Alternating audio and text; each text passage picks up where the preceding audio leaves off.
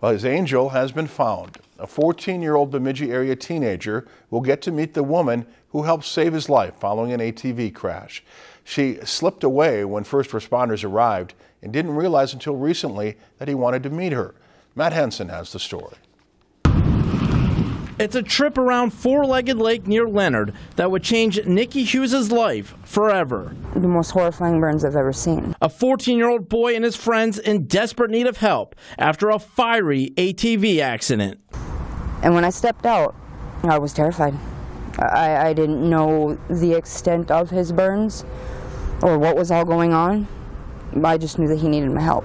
One of the boys, Gabe Schwarzlander, was worse than the others. He had sustained life-threatening burns over a third of his body. I just remember him screaming and begging for me to make the pain go away. For 15 minutes, the personal care attendant and mother of 3 stayed with Gabe and the boys until rescue crews arrived. It seemed like hours, and we just walked and we talked.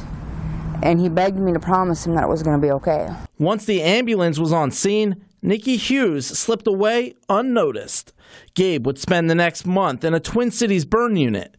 He's home in Bemidji now, but has 18 months of rehab ahead of him. Many nights I've stared at the stars, praying for his recovery, wondering who he was. Exhale through your mouth. This week, that question was answered. We profiled Gabe's story, which included a plea from his family to meet the angel who saved their son's life.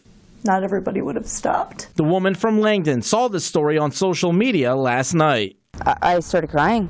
I couldn't believe that little boy that I met that day, never met him before in my life, and the circumstances we met on, that I touched his heart that much. Gabe and Nikki have since connected, and she is looking forward to meeting the boy who has touched her heart forever.